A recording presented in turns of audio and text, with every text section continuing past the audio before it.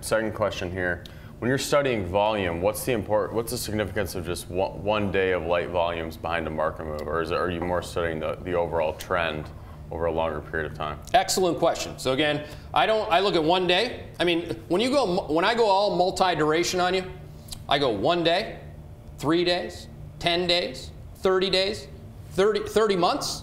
You take a camera and you go backwards in time and you chop it up and you see it looks kind of like a cartoon. These things tend to roll and they're glacial.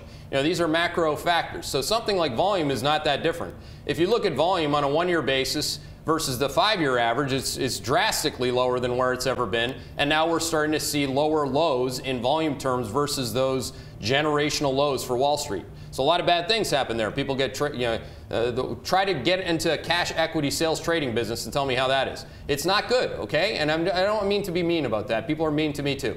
The reality is that it's a crappy business because volumes are low and commissions are getting cut. So that's what's happening. And I think that this is like really, and this is the bigger, broader risk, 1 day the whole thing just goes poof, because you can't get out.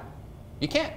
And if you think you can, pick some of our favorite small cap shorts and put 200,000 shares on the offer and let me know how that stock trades today. I mean, this is what it is. Oh, and by the way, then every other broker is going to tell everyone that your order's on the desk. So again, there's a whole host of issues associated with this, and that's why I look at volume across durations, and probably why I answered the question in too many ways than you asked for.